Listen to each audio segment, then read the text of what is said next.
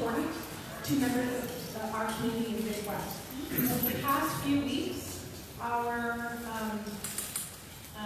members and our community association members and members of our community have been sending questions to us so that we can get a sense of what issues matter to you. Those have formed the questions that will be debated tonight. Because there were so many excellent questions, when it came down to finally deciding on which to propose to our 9 candidates tonight, we could only agree on paring it down to 3. But we only have time for 2 questions. As a result, we're doing a randomized sample, and as our debate proceeds, we've got CAN that just has numbers 1, 2, and 3, and that will indicate which questions we can debate. That way, everything has a fair chance. Yay, democracy! Additionally, in order to allow more discussion, we have also got jar going, which Jack Meredith is going to be going around with. We have printed off the questions that we've already received from you. If something comes up to you, or if something comes to mind this evening before our formal town hall commences, please flag down Jack, and you can write that your question, and we'll place it in a jar, and those will once again be randomly selected to pose to our candidates tonight. What that does is it allows everyone to have the same chance to pose a question. It's not a race to them. So I'll be an starter.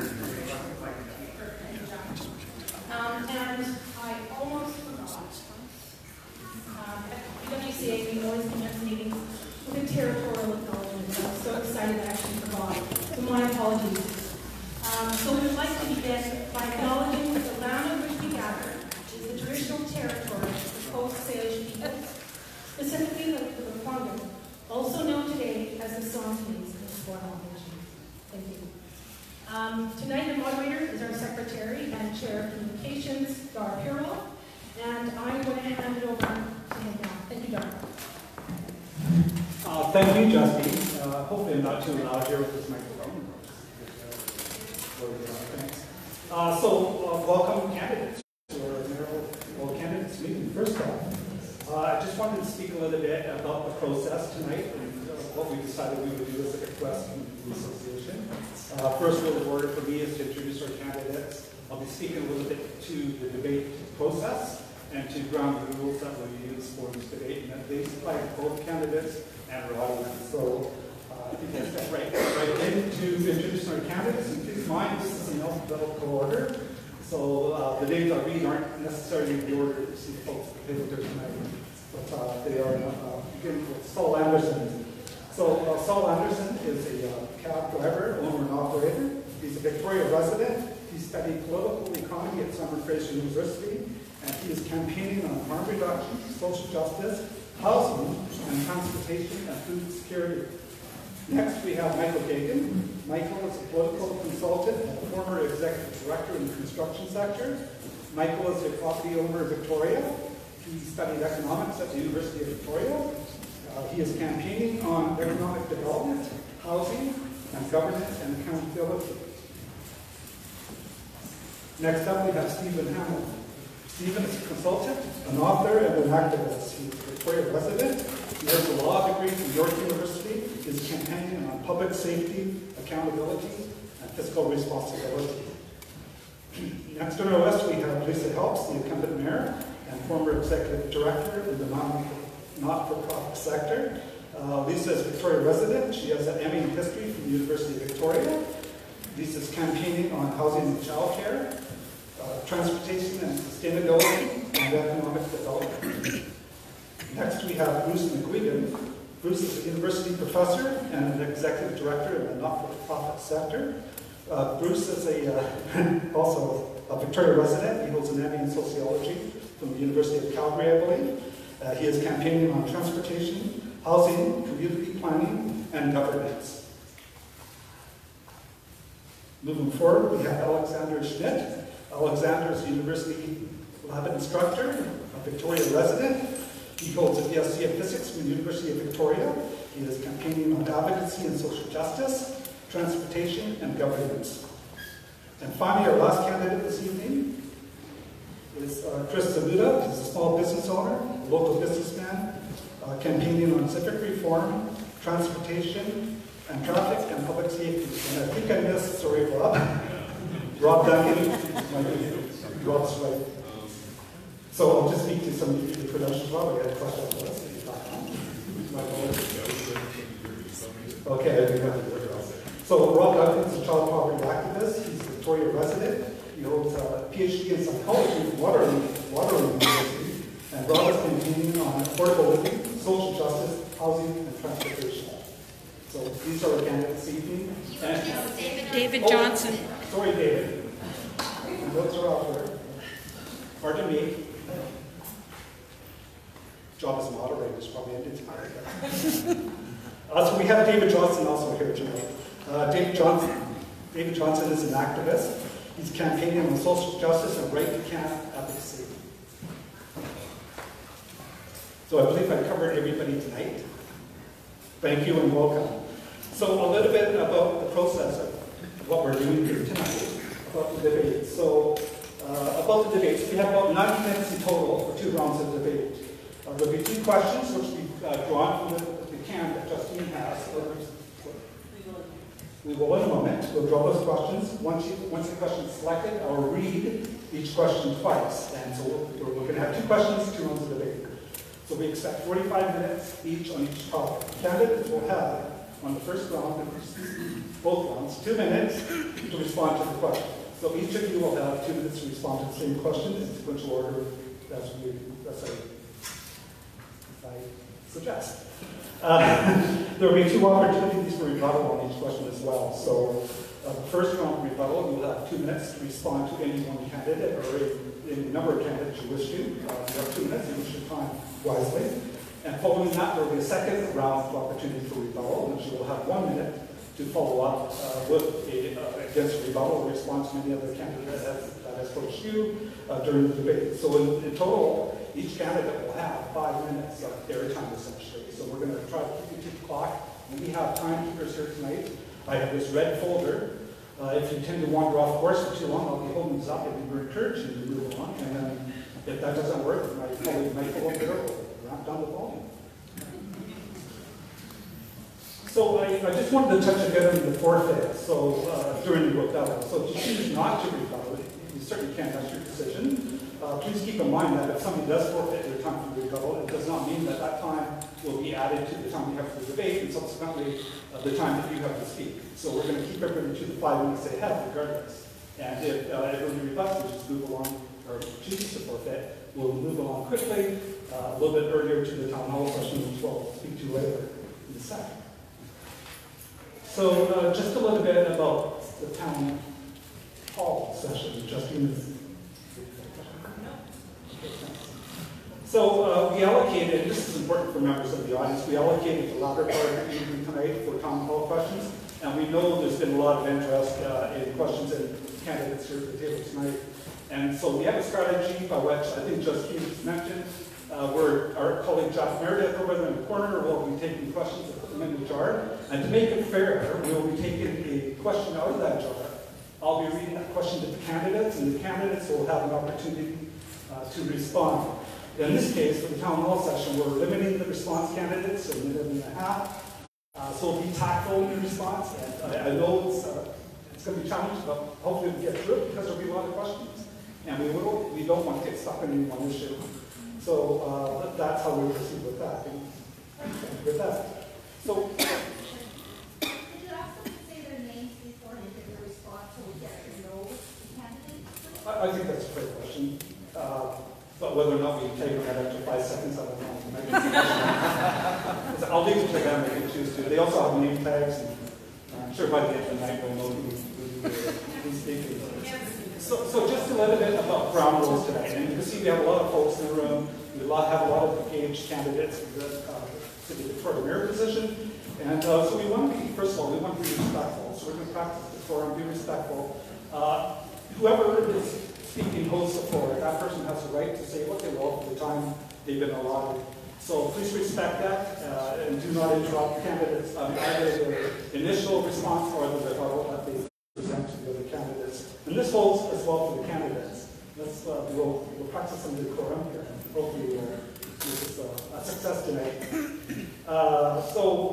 And for the audience, and the big one is no heckling from the floor and no interruptions. And I know there's a lot of energy out here, a lot of enthusiasm tonight, a lot of questions want to be asked.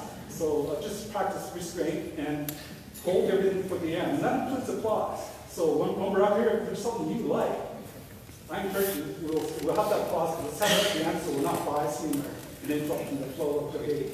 And we're making it fair for everybody in the room. The last thing I wanted to mention on my list is cell phones, and I'm sure these turn your cell phone off, so we don't have that disruption. But if you do have to take your call, you have this large foyer, so please take your cell phone, step up to the foyer, conduct your call, and come on back in when you're done. Other than that, I think Justine's spoken to the fact that if we'll have a little bit of headroom, I think we're going to run away left in the evening tonight so that we'll be able to mingle perhaps at the lobby. You'll be able to engage our candidates one-on-one for further discussion. We are closing the building at 9 o'clock, and so from what I understand, we'll be done in this room at around 8:45, thereabouts. So that leaves about 15 minutes to tag, run up and catch some of our candidates and have a one-on-one. There's of course always a front line. And there's also front line. So without further ado, let's get right into it, and let's proceed with the debate. So I'm going to get really crosser. We'll choose our questions. Okay. So read out the number in really, really loud voices.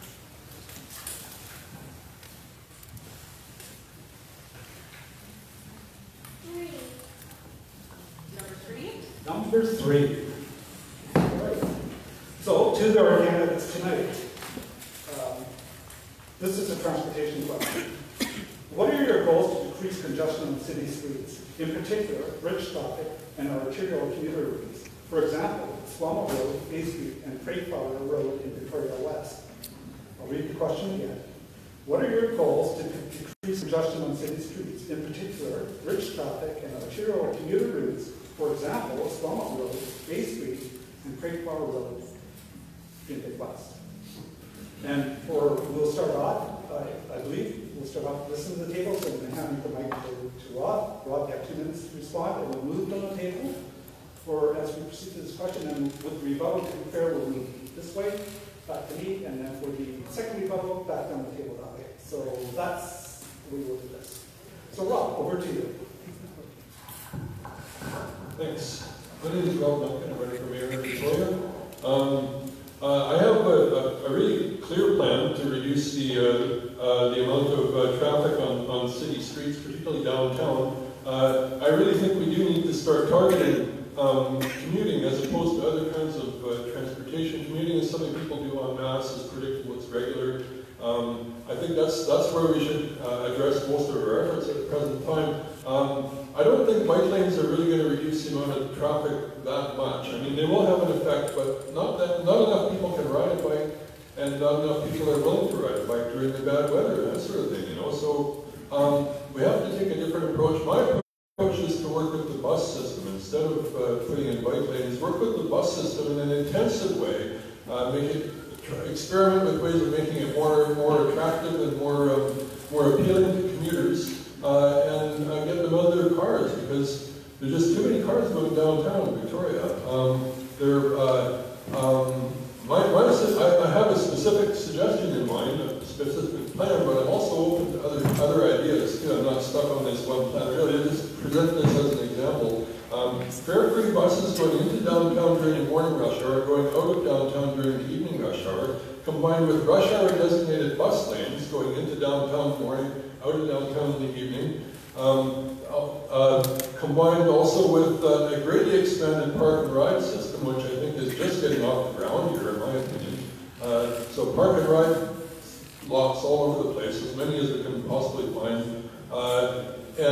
One more component would be signal transit priority, so that when a bus is approaching a green light, it can signal light to stay green until the bus gets through. With these features, we can make a bus system that's so appealing to commuters that they won't be able to say no. They'll be leaving their cars at home. That will greatly reduce the amount of congestion downtown. It'll also solve the problem of parking downtown, because a lot of the parking do I have a few seconds? That's it. 30-second warning? 30-second warning? Yeah. We can. Okay. So next up, down to Chris. Hello, good evening. My solution is very simple.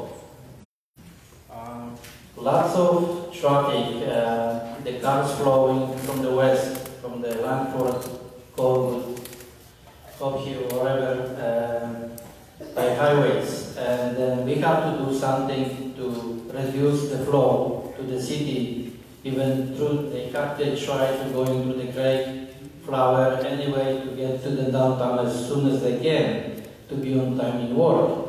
So my vision is to create a bus line, express bus line from the west, from the Langford, special right shoulder only for the bus. The buses could go maybe every 10-15 minutes straight from 7 to 9 a.m. to ensure everybody can be on time at work in 50 minutes in downtown Victoria. So when you attract them, most of them, they can skip the cars and the parking fees, parkades, whatever something they cost, and take the bus. And that is my solution, and then reduce the flow all over the streets in Victoria. Thank you.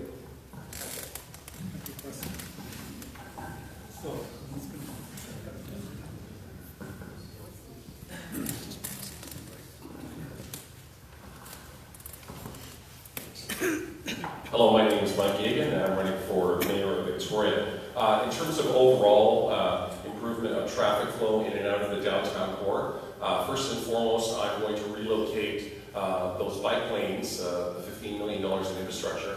They're going to come out of the primary arterial roads, they're going to be relocated to secondary roads, and they're going to be put in with paint. They're not going to be hardscaped in. And that's because if we have a calamity, an emergency, we need to make sure that ambulances and fire trucks and police vehicles can readily get in and out. The other thing we need to do is we need to synchronize traffic lights. The more we synchronize traffic lights, the less buses are held up, the less delivery vehicles, etc. are held up, and the less road rage and frustration there is. And it might actually encourage more people to actually start shopping downtown again, as opposed to simply going to uptown or somewhere else to shop. And then longer term, and this is talking longer term, obviously I think in terms of the Bay Street Bridge, that might be a trigger word talking about bridges, but in terms of the Bay Street Bridge, obviously it needs to eventually be replaced by a 4-lane bridge, so we can have one lane for people turning left, another for turning right, and then the lanes for people going straight through. And then talking even a little bit long term, if we can get higher density in the West Shore, as well as continued growth of density in Victoria, once in particular West Shore once they've made significant gains in terms of higher density, then LRT starts to become practical. And with LRT, we will get a lot of people out of their vehicles and commuting back and forth. Thank you. Thank you, Mike. Hi there, thank you all for coming out. Solana. I'm Saul Anderson, number 1 in your hearts, number 1 on the ballot. Great question, thanks for pulling that out, because I think I'm uniquely qualified after 20 years of cab driving to fix traffic. In fact, I know I can do that. It's one thing to have bike lanes, and they're great. Personally, I would put one bike lane on View Street and culminating at Bastion Square, and also provided some other infrastructure for supporting cyclists, like a safe lockup or a shower facility, for example. I would also like to see a counterflow lane up Douglas Street and a transit corridor on the old ENN line. We have it right away, and it's something that could be easily accomplished. As for lane use and parking enforcement, there's a number of things we could do around altering some of the direction arrows that seem to constrain traffic and cause bottlenecks and stuff. As far as Vic West is concerned, I love Vic West, by the way. you ever drive up Craigflower at rush hour, and they have these beautification islands, right? Which has a bus stop next to it. So the bus stops, and you can't drive around it. I would move the bus stops 20 feet ahead. Leave the, obviously we're not going to move those islands, but these are simple things that common sense, approaches and things that I would do immediately. And everyone would be getting home sooner, and every day for the rest of their lives. So really, this is easy, and even if you don't vote for me, I think the city can do this stuff. So thanks a lot. Is the bell the 30 seconds? The bell is the Oh, and I guess I should use this one, right? Good, thank you very much, Dar. Good evening, everyone. My name is Lisa Helps, and it's been a real honor to serve as your mayor for the last 4 years. The way that we solve congestion in the city and in the region is by taking an intermodal, multimodal approach. Not everyone's going to ride a bike. Not everyone's going to take the bus. Not everyone's going to drive a car, particularly people under the age of 16. And not everyone can walk everywhere. And so what we really need to do is focus our approach on making sure that as many modes as possible are as convenient as possible for the most number of people. I'm going to start with buses.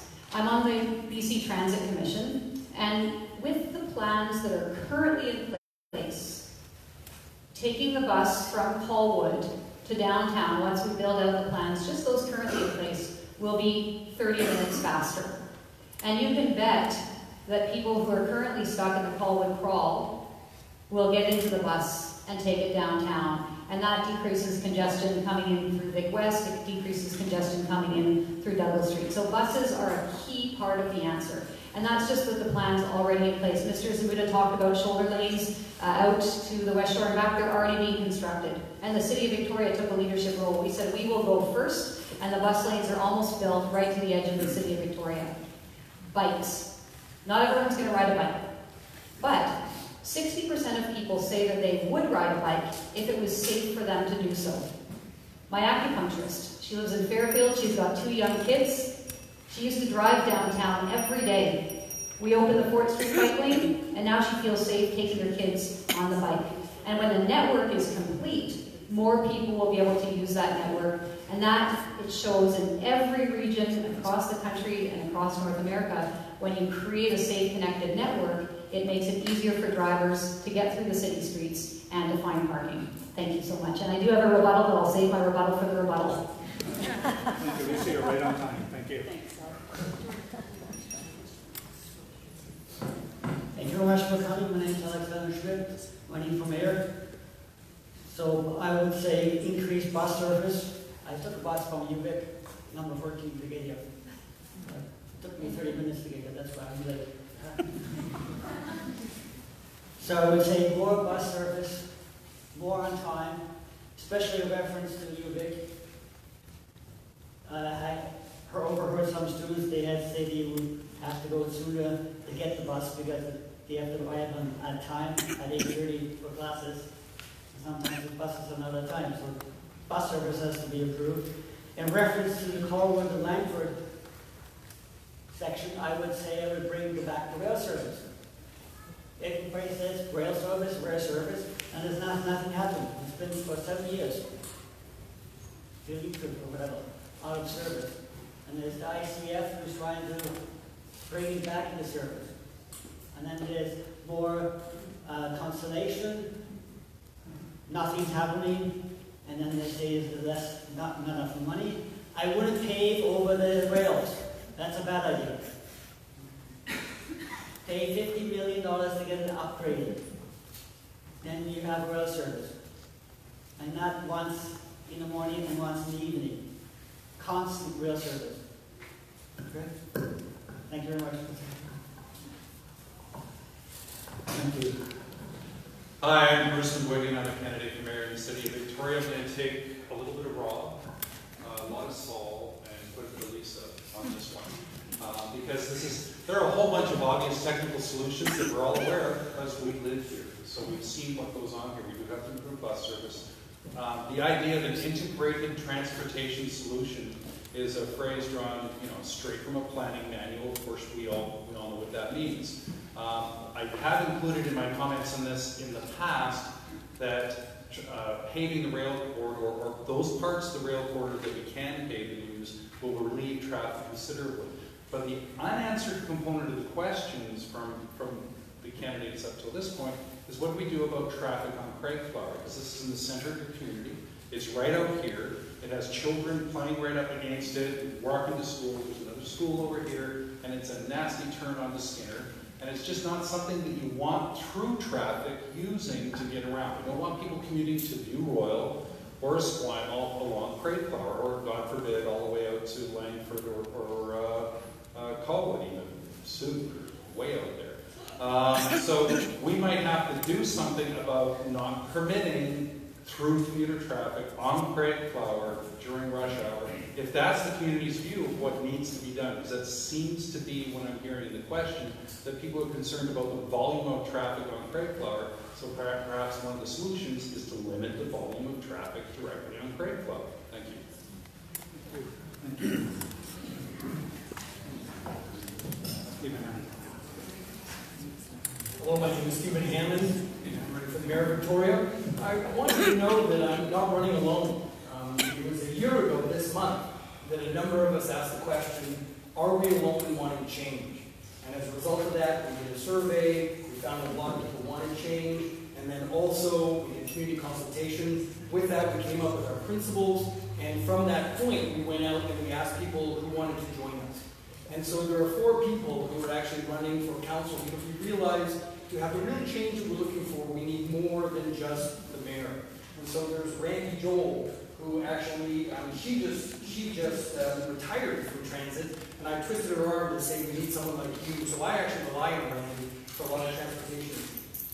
Gary Albert, we've got Andrew Reed, and we've got Stephen Andrews. We thought if we had either Stephen or Andrew in the name, it would be easier for people. But we make up the group called council.ca. Now, it's interesting when we're talking about transportation, because I agree with a lot of the things that are coming up here, but I don't want to pretend that as a person who's coming in as mayor, I've got all the answers. The fact is that we've got the Transit Commission, who is tasked with looking at all the different things that need to be done, and there's a lot of good ideas that are going on. When I look at the neighborhood plan, and these specifically are the ones that I looked at about transportation, that there's a lot of ways that you want to get people to, for sure, use buses. And when we're using buses, we want to make sure that we're being really smart about it. Now, one of the difficulties, for example, one of the difficulties with using the 4th Street bike lanes, for example, is that while they measured the buses, they didn't measure the meters. And so it's very difficult for people to actually get around. And the other thing that I think is really important is we are an aging population. According to the projections, by 2041, 29% of Victoria's population will be 65 and older. So whenever we're talking about transportation, we really have to take into consideration what is going to be our new society. Thank you, Stephen. We're running out of time. Next to Arthur. Good evening. My name is David Arthur Johnston. I'm a candidate for Mayor of Victoria. There's no denying the wisdom that's come down here. I guess I'm sort of lucky in that regard, being at the end. I do believe that there's been some presumption of variables regarding prosperity. We have a $100 million debt, and we have this preconception that we're evolving into a regular city, that we think we want more people coming, we want to build more towers and whatnot. And I think this is wishful thinking, that we can't start talking about prosperity until we are at least 1 cent of debt. Because while we're in debt, we are owned by the developers. Beyond that, buses are a good idea. Again, Bruce said that there are simple solutions, and we all know them. And so this is more of a measure of how I will respond, and not so much how much wisdom I have on the subject. Patience be with us all. And thank you all for coming tonight. Well, that concludes the response portion of the debate tonight. We'll then proceed to the rebuttal phase. And so, Arthur, while you're down there, as per the process, you will kick off the rebuttal. So you have 2 minutes to respond to any of the candidates' comments here. 2 minutes for the first round for rebuttal, and then proceed. And I feel like abusing my advantage because I don't really have a rebuttal. So thank you so much. Thank you. And that's your prerogative. Thank you for your comments. Next one is Stephen Hammond. Sure. When we think about transportation and ways of getting people onto the buses, because of course that is something that we want to encourage people to do, there's already discounts for seniors and for students. And again, we have to be very fiscally responsible because 46% of the money for transit in the region comes from the fare bars, and then the rest comes from either the gas tax or the taxpayer. And so it's not an unlimited well that you can go to all of the time. So we have to make sure that whatever we're doing it because we are truly going to get people out of their cars or to other forms of transportation. Now, the interesting thing is that when you think about all the different options that are available for people, it's got to be one of those things in which when someone, and I think someone has said this, when someone is sitting in their cars and they're on the highway coming in and they see a bus whipping by, then they're going to think, okay, maybe this is better than the convenience that I'm going to have just for getting in my car. And I was even talking to Randy Joel, one of our candidates for council, and I was asking about, well, what are the things that they're doing to entice it? And she said one of the things that transit is trying to do is to look at using Wi-Fi. When I was in New York for a very short time this summer, one of the great things, and also in Vancouver, that you find when you're on the transit system, or well, at least on the subway, is that you can use Wi-Fi, either at the stations or actually in the whole system as a whole. And so being that, I mean, all I have to do is look at people on devices tonight and recognize that if we can make it more comfortable for people, because you can't force people out of their cars.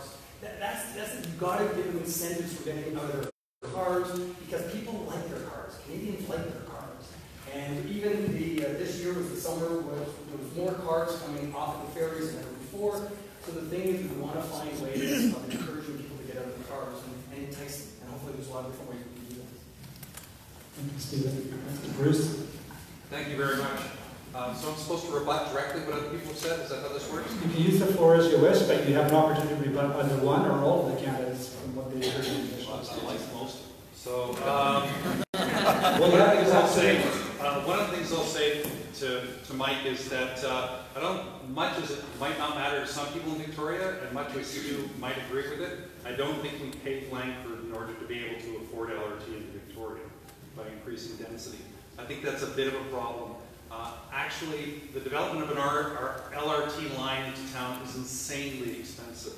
And I have to disagree with Alex that the paving the existing route might be a way to take a gradual approach. Pave it, put buses on it, those buses work out, electrify it, put electric trolleys on it, that works out, ridership increases, then we track it, and we've got a graduated approach to doing it, and it doesn't cost very much. It's extraordinarily cheap to do. We've had a whole lot of reasonably expensive solutions suggested by the people in front today.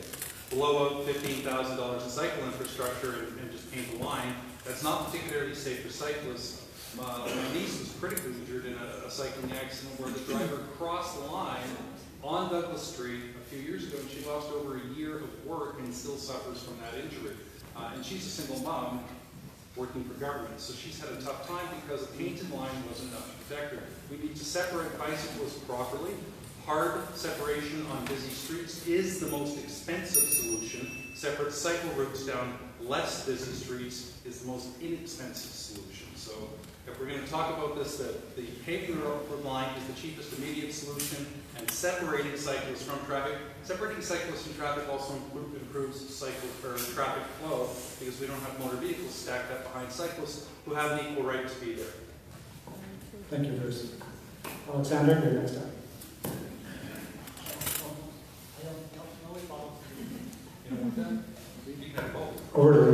Thank Thank you very much. The first question I would like to ask all of my colleagues at this table is, does anyone actually know how much money has been spent to date on bike lanes? Because every single debate I hear about the $15 million that have been spent on bike lanes. That is not true. That is not a fact. There is no factual basis to that at all. We've spent less than $7 million, maybe less than $6 million on the 2 lanes. But biking is not enough. The original estimate for the bike lanes was quite low, and then we did public consultation, and we heard, we want the sidewalks fixed, we want street trees, we want benches, we want this to be a better pedestrian experience as well. And so we increased the estimates, and we did all of the infrastructure at once.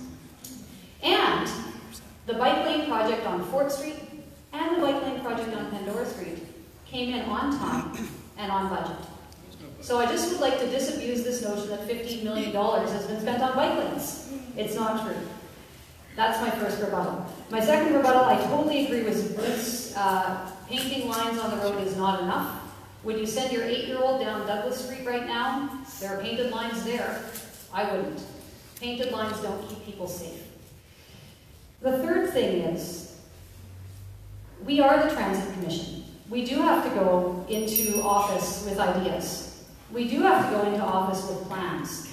And all of the ideas that have been shared today at the table are really great ideas. And I think what we need in the next mayor is somebody who has the experience and the detailed plans to actually make these ideas come to life. Thank you so much. Thank you. Paul Anderson. Thank you for giving me. I'm going to stay seated, but I guess I'm thinking that no matter how much was spent, the bike lanes were ill-conceived and ill-implemented. There certainly shouldn't be one on the main artery like Pandora. But having spent a summer living in Copenhagen, probably the most bicycle-friendly city in the world, I can see that separate bike lanes are beneficial and necessary, and the network that Lisa's alluded to is a great idea, but it just needs to be put in the right place. As far as getting people out of their cars, I think we can certainly encourage that by increasing our support for car share co-ops and things like that within the city. That's an easy way to get people thinking about it and saving a lot of money that they don't need to spend on car insurance and parking and maintenance, whatever, the list goes on. Again, Craig Flower, I do not see us eliminating commuter traffic on Craig Flower. I can assure you from downtown to the 6 Mile, it's probably 4 kilometers longer to go around Douglas Street through the TCH corridor. That is already overtaxed, overburdened roadway. So, again, what I mentioned about the bus island, the bus stops where the islands are and stuff, I mean, that's a simple solution that's going to move traffic more fluidly through this corridor. And people living in View Royal or Falcon are, they're going to take Craig Flower. I mean, come on. So, anyway, as much as I'd love to eliminate all the commuter traffic through your neighborhood, it's not realistic. People want to move here. People want to live here. We have bedroom communities as far away beyond Kensington, so people are going to continue to drive here every day. We just need to make it easier and safer. And an integrated approach, again, like Lisa alluded to, between the transit, the cycling, etc. These are very, very solvable problems.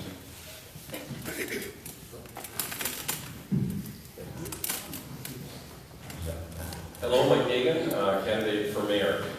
First of all, as I highlighted during the CFAX radio debate, one of the major problems we had with regards to the bike lanes was the lack of consultation.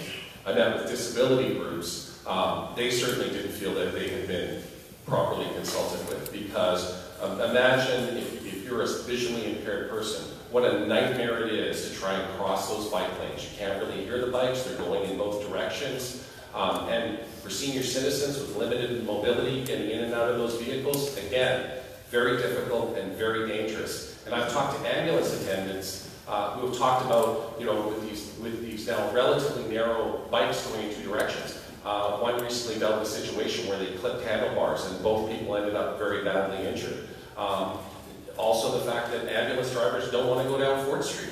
And think about it. Think if we had a major disaster downtown, building on fire, people needing to be rescued, and we've got these curbs in the way while we're trying to get fire trucks and ambulances to save lives. Because that's what we've done to our major arterial roads. It was crazy and it was irresponsible. And I'm very pleased to hear that it's only $7 million, because that means that's $8 million less wasted tax money than I've been led to believe. So I'm relieved to hear that number. But I think it's vitally important that as we change and grow and develop our transportation networks, and yes, multimodal, I also like, not enough obviously, but I do. You know, we have to have proper consultation and we have to listen to what people and these different groups are saying.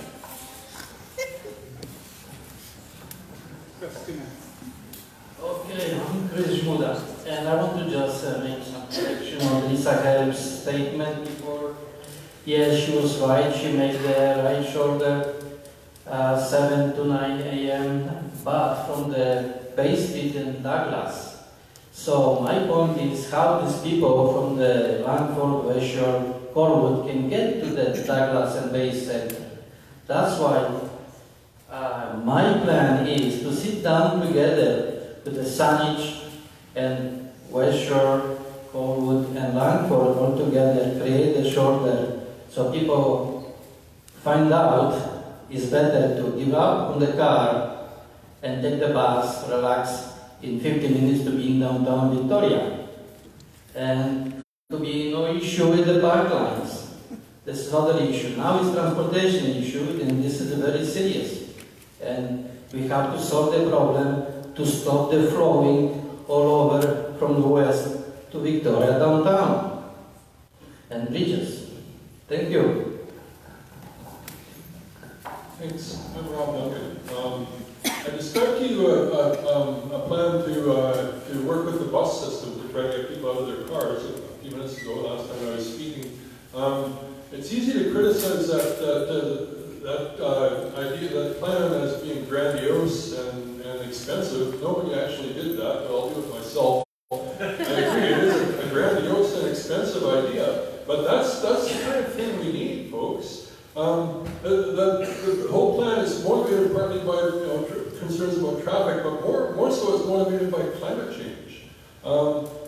The reluctance to engage in big projects, the reluctance to invest the large amounts of money, admittedly large amounts of money that are needed to get us where we need to be as far as our technology in comparison with the climate. I mean, that's the small thinking and the reluctance, the criticism of that kind of big thinking is exactly the kind of thing that's keeping us squarely on the road to oblivion as a species, folks. That's true. The time for small ideas is past. Every year, every summer, we have more weeks with forest fire smoke in the air, right? Basically, almost the entire month of August now is sort of struggle with forest fire smoke. It's been, what, 3 or 4 years that it's been like that now. That's not going away. It's not getting any better. And that's going to start affecting life expectancy in Victoria. In other words, your children and your grandchildren are going to live shorter lives than you because of that forest fire smoke every summer. At its peak, it was equivalent to smoking 7 cigarettes a day. Don't kid yourselves. That's serious business. The time for small thinking is past. Climate change is upon us, folks. It's time to move. Thank you. Thank you, Rob. So we're at the secretary bubble point now, and so you just spoke. So you have another minute to go down, and we'll proceed down back this way for a minute each, and please take this time to rebut or provide closing remarks on this particular question. I'm going to talk for another minute. I'm calling for a moratorium on the bike lane construction. That doesn't mean that I'm against bike lanes. I'm actually very much in favor of bike lanes. I think they're an important component, forward-looking kind of policy for the community. But my call for a moratorium is based on the concern that, well, they cost $2.7 million per kilometer. I think that's about right. And that means we have to get them right. We have to get them right the first time around. I'm calling for a moratorium so that we can consider some of the safety clauses also, maybe rethink some of the routing decisions that were made. But I am generally in favor of bike lanes. Thanks. Thank you, Bob. Chris, you have none. I'm not against bike lines at all, but just prefer the common sense with the bike lines. Those that we have doesn't make any sense. I'm passing every day Pandora and by Blanchard to work, and when the green light coming for the cars, it's only 10 seconds. How many cars can go to the 10 seconds? Maybe 2, maybe 3. How many cars can turn to right in Pandora? Maybe 1. And then what? It's green for the bikes. And no single bikes coming through. Traffic is going longer and longer and longer. You know, that's why we have to make the common sense. Last few years, there's no common sense in Victoria. So, Victoria needs help, not helps. Thank you. Yeah. The other issue I wanted to touch on was the LRT. LRT is never going to happen unless we have sufficient density, and it's far from paving over the West Shore, as Bruce suggested, because you can either build up or you can have urban sprawl. So with higher density, we get the efficiencies in terms of making the operation of an LRT viable. In terms of building an LRT, we would need funding from the feds and the provincial government to do that. That's the only practical way. But until we have sufficient density to even cover the operational costs of such an LRT, it's going to remain, unfortunately, a pipe dream. And the reason it's unfortunate is because time after time, the most effective way to get people out of their vehicles and onto public transportation is if you have some kind of an LRT or a SkyTrain or what have you, where they know, oh yeah, another one's coming along in 15, 20 minutes, 10 minutes, what have you. That's what gets the vast majority of people out of their vehicles and onto transit. Thanks. I'd like to thank Rob because he's consistently brought some really great ideas to the table. And I'm really glad he's running and I've got to know him. He's also on the front lines of addressing a lot of the problems that we're facing in the city. But anyway, it occurs to me that the mayor doesn't really need to know how to run the city. We have a very well-trained, proficient staff doing just that.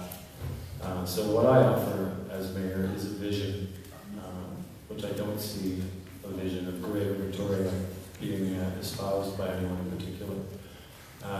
Greater Victoria not just better, but also amalgamated, among other things that we need to address. So that's about all I really have to say on that. Oh, and why not a really cute little electric trolley at the E&M line? We could paint it to look like the old rail car or something. That'd be pretty nice, I think. So. Thank you very much. I can't wait to move on to the next question because I've decided I'm going to dress up as a bike lane for Halloween because everyone thinks I am a bike lane. So for those people who at this table want to put a moratorium on bike lanes, it means you're going to give away $1.6 million in federal and provincial funding. We have that funding confirmed for Humboldt, federal and provincial funding for the bike lanes. So if you put a stop to it, say goodbye to that money. I want to ask all of us, when did we give away our streets? This notion that cyclists don't belong on main streets, that people don't belong on main streets. When did we come to that consensus as a community? I don't remember that. So the bike lanes are not only important for making sure that people move safely. They're a way of reclaiming our streets for all of us. But they're more than that. We received an award recently from the Community Energy Association, and I want to thank Rob for bringing up climate change. He says it's the time for bold ideas, for big ideas. The bike network is a big idea, and when it's built out. Lisa, that's time. Oh, that's it. Okay, well, I didn't hear a bell ring. All right, thank you very much. My name's Alex Schmidt. Thank you. Last year I was in Amsterdam. You want to see bikes? Go to Amsterdam. It is a 4-floor, like for cars, parking cars. It's not for parking cars. That's for parking. It's unbelievable. They have bike lanes. They have trains beside the bike lanes. They have buses beside the bike lanes. In and out of Amsterdam. And there's a big rail station. Constantly full of... 30 seconds. So that's what we're going to say. Everything is cars, trains, bikes, and trams, all in one city. Thank you very much. Thank you, Alexander. Bruce? 1 minute. Okay, on the consensus on cars only for streets, actually Victoria doesn't really do real consensus on any major planning initiative, so it's kind of the way it's always been. On the idea that we didn't make streets only for cars, we can have an integrated solution where we don't have bicycles going down some, but not all streets, just as we don't allow cars and motorcycles to go down bicycle paths, and we don't allow bicycles to go down rail paths. I mean, we can separate things out and have a truly intermodal system, but an intermodal system doesn't really mean that one mode of transportation gets to operate in all areas. The other issue that I'm concerned about, and I'm glad we have 1.6 million because I think we should build more dedicated cycle routes that separate cyclists safely from motor vehicles. But I am concerned about the idea of big capital solutions because we've demonstrated that none of us have any confidence that the City of Victoria can manage a big capital project again. We have to solve that problem before we spend 1 cent on a capital project in this city again. Thank you, Bruce. Stephen? Thanks, Stephen Hammond. And 2 things. One is that regardless of what has gone on with the bike lanes, the businesses on 4th Street are really hurt. A number of them are. I've actually talked to a woman the other day who is right down by Wharf Street. She said, I've been 22 years at the shop. I'm 70 years old, and I'm shutting down in December. She said it is strictly because of the bike lane. So there wasn't consultation with the businesses there. So we've got to make sure that we don't have a system where some people win and other people lose. And the last thing I want to say is that if we were to pave over that E&N rail line, and you don't need to be a lawyer to know this, but maybe it helps, is the fact you suddenly open up the covenants on that, and it's going to First Nations land, and suddenly you'll have to open up all negotiations with First Nations land to go through this. Not this a problem, but just going to be very expensive. Thank you, Stephen. Author? 1 minute. My name is David Arthur Johnson. I'm a candidate for Mayor of Victoria. All of my fellow candidates have been wise, although it has been sounding like a council meeting, not so much as a mayoral debate.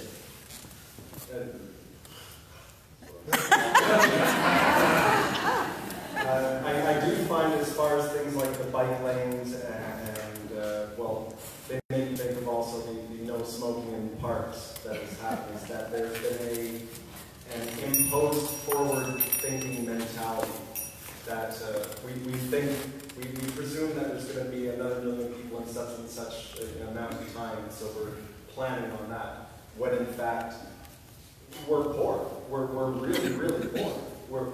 Each of you has more than $100,000 debt. And so until we take care of that, which if you look on researching on Facebook, you'll see I have a comprehensive plan that touches all aspects of dealing with that. That'll be time. Thank you. Thank you.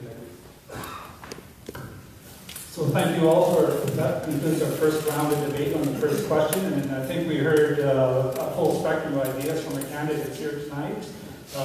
Begin with multimodal transport solutions for transit, bike lanes, cycling, systems and infrastructure to support the region and the city, and so a broad number of perspectives that we had tonight. So I believe we are now moving on to the second round of debate for the second question, and we'll have someone select. See, our question selector is gone home for the evening. 7:30.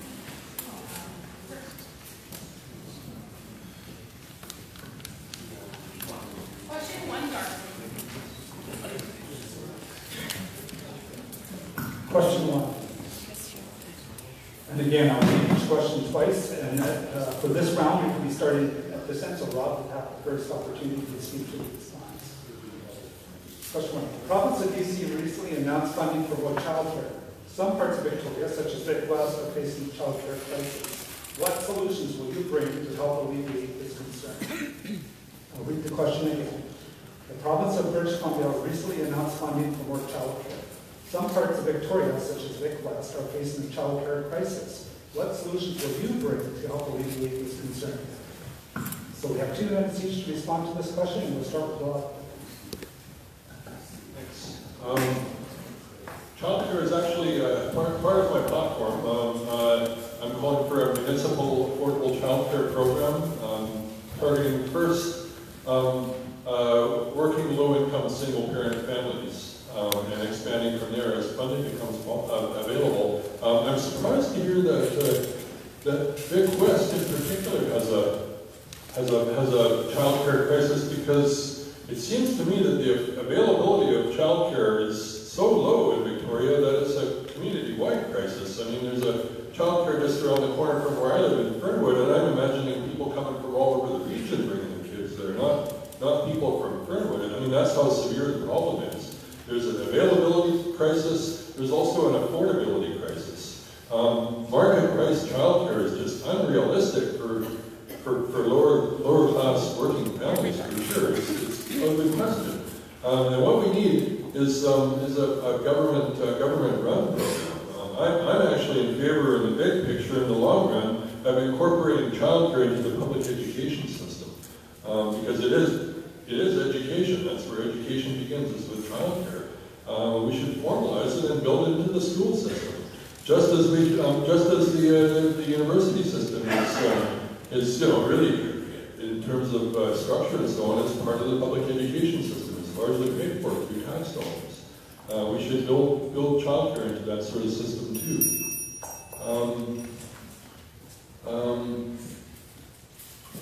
Many families pay more for childcare than they pay for any other household expense except housing. You know, it's just crazy. And it's easy to imagine actually that some families could be paying more for childcare than they're paying for housing just because they have 2 kids, right?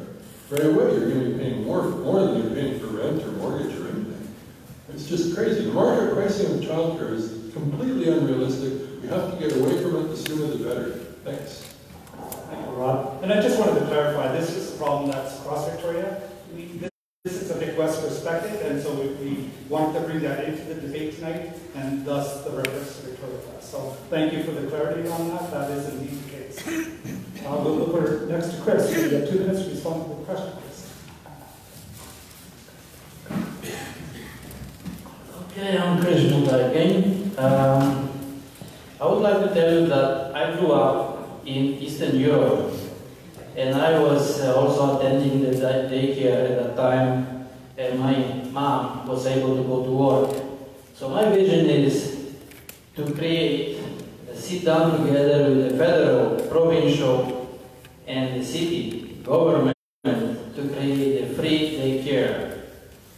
Because many families and single mothers struggling their life because they cannot go to work, because they cannot afford to pay the daycare.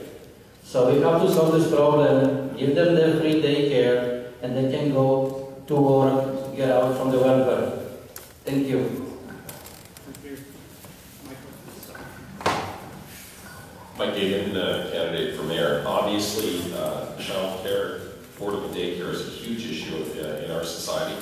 And as has been pointed out, a lot of people, especially moms, simply can't afford to go to work, because by the time the government has taxed them, their take-home pay is less than their daycare bill. In terms of trying to, at a municipal level, trying to alleviate the situation, one thing is simply making daycares an allowable use of your property, and thus increasing the supply and creating less in the way of a bureaucratic barrier towards opening up daycare spaces. But the other thing is I met with a client of mine earlier today. It was a construction trade union, and they're talking about building a trade school. And one of the things we want to incorporate into that trade school is a daycare. Why? Because we want more women becoming tradespeople. We want more young people, full stop, becoming tradespeople. So by having a daycare facility that opens up early, and is there for the length of time we expect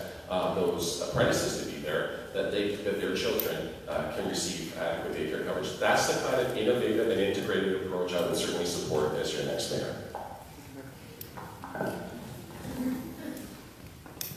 Hi there, Saul Anderson once again. Lots I can say about this, I guess. I think as mayor, I don't need the money, and so it occurred to me that one thing I would want to do is donate 25% of my salary to start a daycare at Centennial Square or some city property or something. You know, Rob pointed out, we should have something like this going on. But most importantly, I think we all need to advocate our federal government to create a national childcare strategy. If you look at Norway, for example, they have 4 times that density in 1% of our landmass, but nonetheless, the most important thing is they have nationalized resources, consequently have a massive sovereign wealth fund to which to draw on for a state housing bank, for early childhood education, and it's all free. So it's a fundamental change here in Canada that I think is difficult for people to accept, but ultimately there are enough resources to go around. It's just a matter of how well we share them. As a political economist, I can assure you that what it comes down to is power and resource allocation. And too often the elites are making decisions that are not in favor of us all. So anyway, that's what I'll say. Thank you, Saul. Thank you very much. This is a really important question, and it is especially an important question for Vic West, because when babies and big kids closed here, that was a very, very big loss of spaces in a very sudden way, and it left parents scrambling.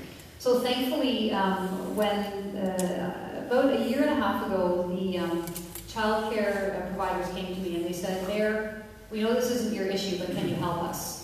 And so we gathered everybody together around a table, all the child care providers, the school district, the Chamber of Commerce, Island Health, the province, and we created a child care solutions working group.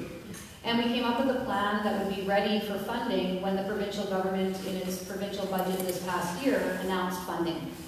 And so I'm happy to report or announce, although it's been in the paper recently, so it's not really an announcement today, that as of September 2019, there'll be 75 new child care spaces right here in Vic West as a result of the child care solutions working group. And we're doing it by working together. We're doing it by the Vic West Elementary School having a modular learning studio that's going to be on the site there for 45 spaces. And we're doing it, again, by working with the school district and the school by putting up a divider in the gym so that the gym can be used for out-of-school care. So that's 75 new spots in Vic West. And I just want to tell you about the generosity of Victoria, the generosity of the child care providers. We were all sitting around the table together, and then babies and big kids closed, babies to big kids closed. And all of the other providers said, yes, there's a shortage in our neighborhood too, but we want to prioritize Vic West as the first neighborhood for funding. And so we start with Vic West, then we move to Fairfield, then we move to James Bay, then we move to Fernwood. And so it's not just 75 spots in Vic West that have been created as part of the Child Care Solutions Working Group, but 45 spots per year in each neighborhood in the city over the next 4 years. So thank you very much, and thanks to the child care providers who said, Mayor, we need your help. Thank you, Lisa. And just a reminder to the audience, please keep your applause till the end. I know you're passionate, but I just wanted to have to reinforce that. Thank you. Alexander, you're next up for 2 minutes. Thank you very much. My name's Alexander Schmidt. The good news was province announced funding for more child care, and we can stretch the funding, especially in regions like Vic West. I would build on a suggestion from a person at James Bay debate a while back. I knew that Rob Duncan was also impressed with it. Remember? Briefly, let us explore the possibility of interested seniors volunteering their help in daycare centers. It will be under the direction of certified child care workers. It's a win-win option. Children will get more supervision. For some, the only grandparent figures will know. Seniors will benefit in the obvious ways to a renewed sense of purpose. We as a society would benefit from happier children, more engaged seniors, and more bang for the buck from the promised funding. Thank you very much. Thank you, Alexander. Bruce?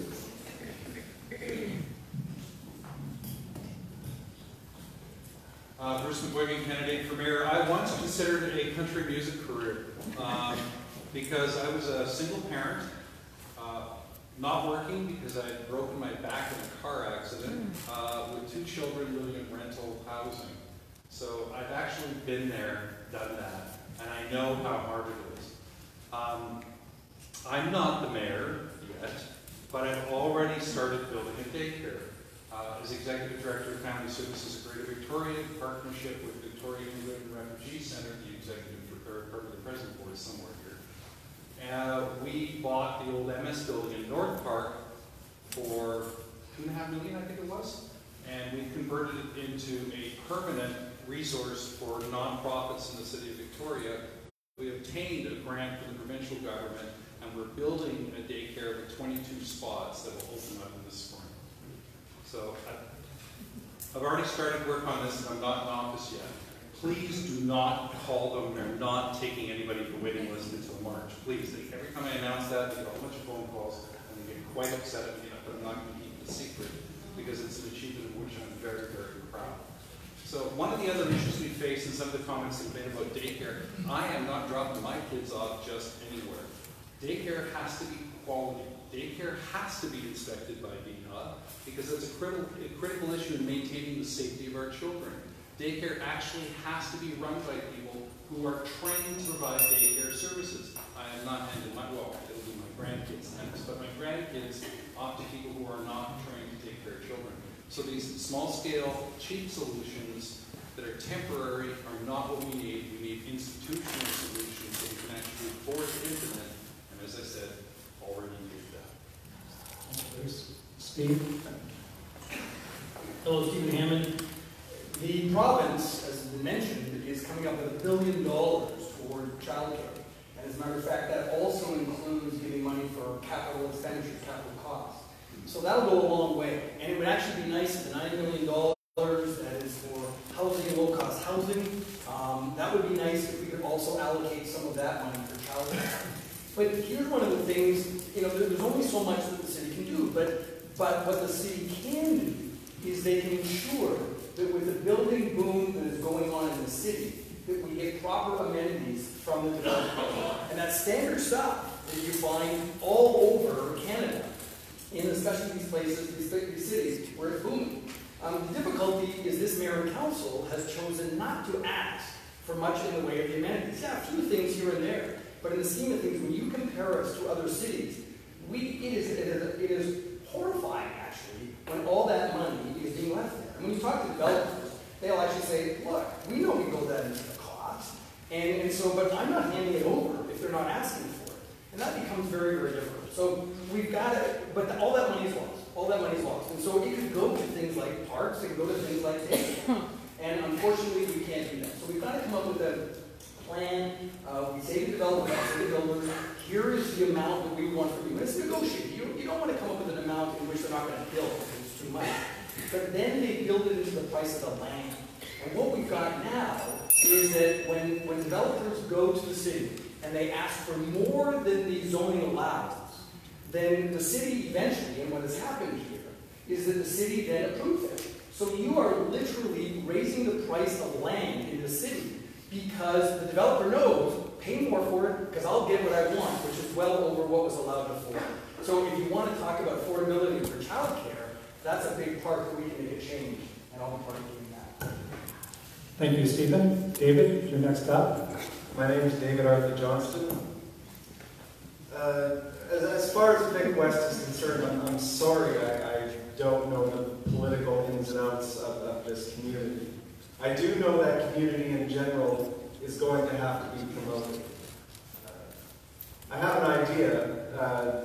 It may seem whimsical at first. I would like to see a challenge made to the public with a reward of something mildly substantial that someone would like to win, where you would tell them that 10% of this funding, I don't know how much this funding is. Stephen said $1 billion, but I don't know if that's just for the entire province. If you take 10% of the money that's allotted to Victoria, this is what you would challenge people with. and assess all of Victoria's assets, its buildings, whatnot, and its gear, and tell people, look, put together a proposal that takes these things into account. 10% of that offering and the city's assets and buildings and gear and space. And what can we come up with that? I think Victorians would get a kick out of it, and I think you could see some really creative ideas. Because right now we need to be thinking about how to do things without money. Thank you. And David, I think I'm putting you on the spot again because we're now entering the rebuttal stage, so if you choose to take an additional 2 minutes, you may. Again, my name is David Arthur Johnston, and as far as childcare is concerned, it may seem off to the side or not quite on target, but I do have a plan of maybe not eliminating, but drastically reducing the amount of hard drugs on the street and making the streets safer. And so with those considerations, that it may give a little elbow room for possibilities as far as someone who feels a little safer at night, they can go to a daycare that's, further past a place where they, previously wouldn't be able to walk by. Patience be with us. Thank you. Thank you, David. Stephen Hammond, 2 minutes. Thank you. When we think about childcare, the reason why it is so fundamental for parents is because of the cost. And the costs in this city are just so great. We see it in every business section, in the front pages of the main section of the newspapers and on social media. The information tells us that this is a very expensive city. So when you think about what can we do to make sure that parents don't have it so expensive here, is that we can, as a city, those few areas where it's not the province, where it's not the feds, where can we have an impact?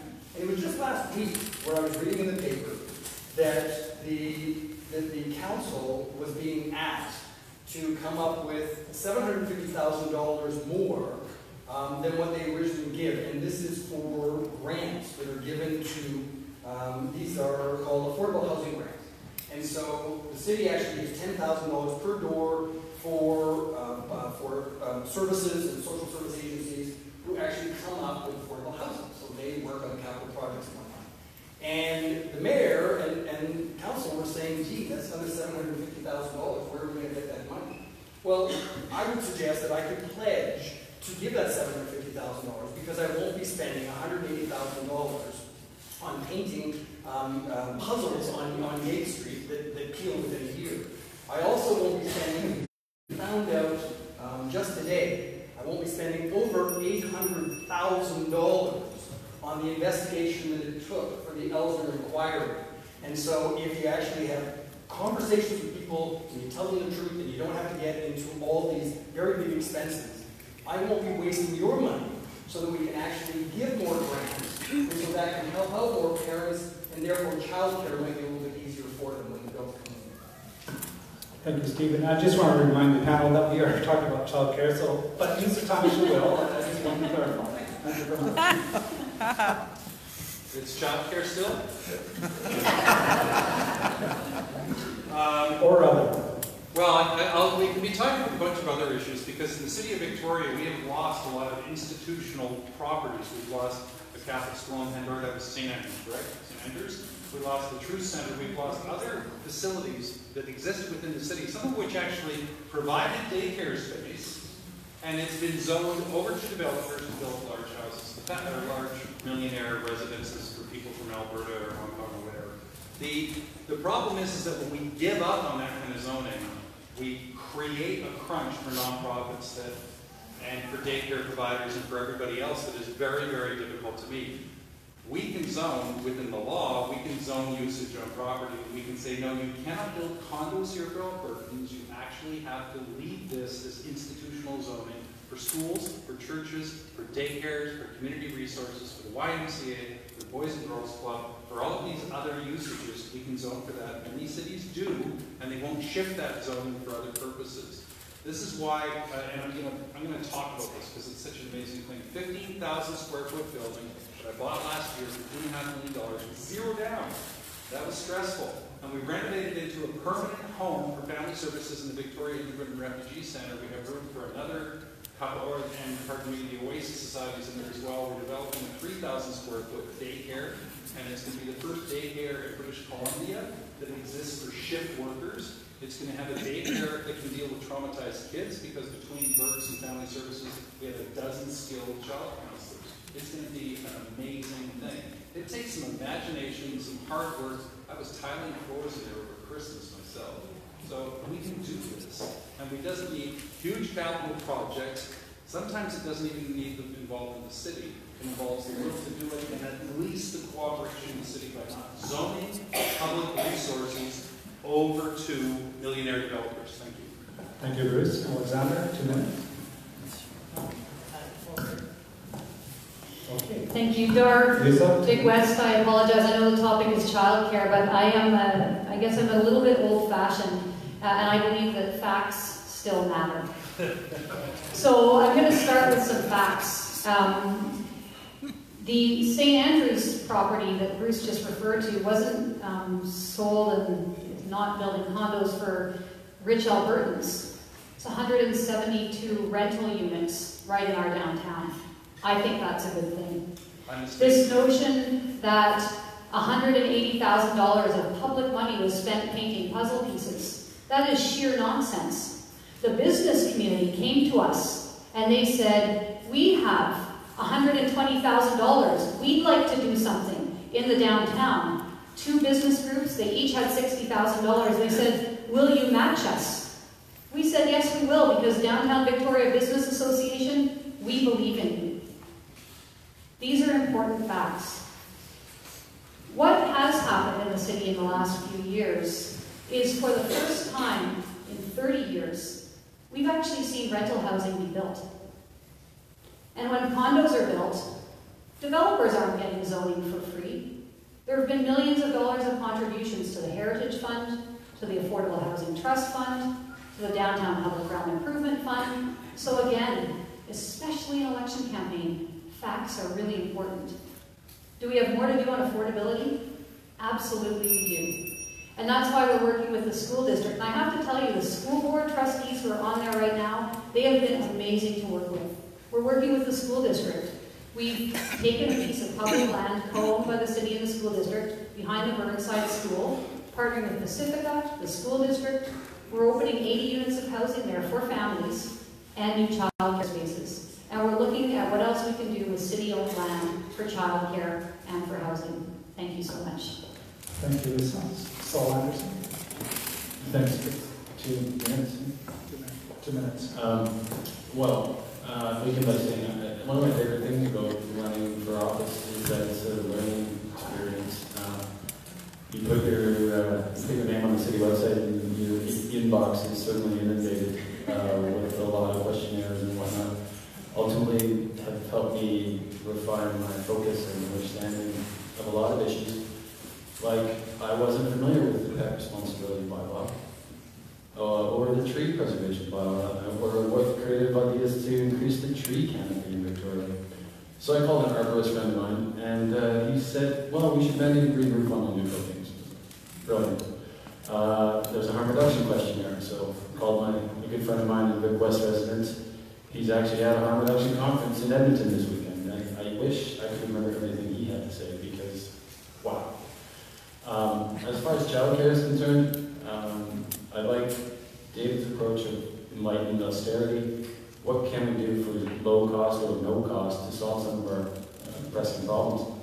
As I was saying, the best idea I think around childcare came to me from a question at the James Bay New Horizons, where someone suggested putting daycares in seniors' homes. And 2 days later, there was an article in the Toronto Star I posted on my Facebook page, if you're following me, which I'm going which said how great that is. So, I mean, that's a simple solution that I think has benefits, obviously, to the seniors, to the children, to the community, and it's easy. We could do that very simply and for virtually no money. So, away we go. Thank you, Saul.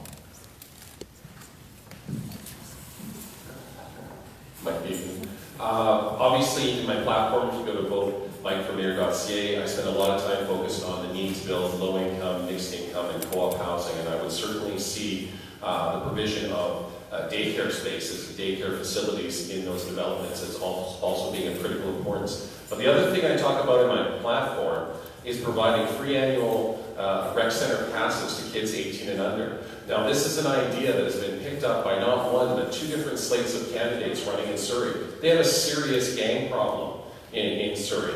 And this is one way where we can get kids, particularly those from, poorer backgrounds, instead of tagging buildings and keying cars, or doing, what's referred to as crimes of boredom, instead, they can get down to the rec center, they can go for a swim, they can be with their friends, that they know from school and not be excluded because they can't afford an admission fee. I think that's how we have a healthier, happier city, is by having healthier, happier kids.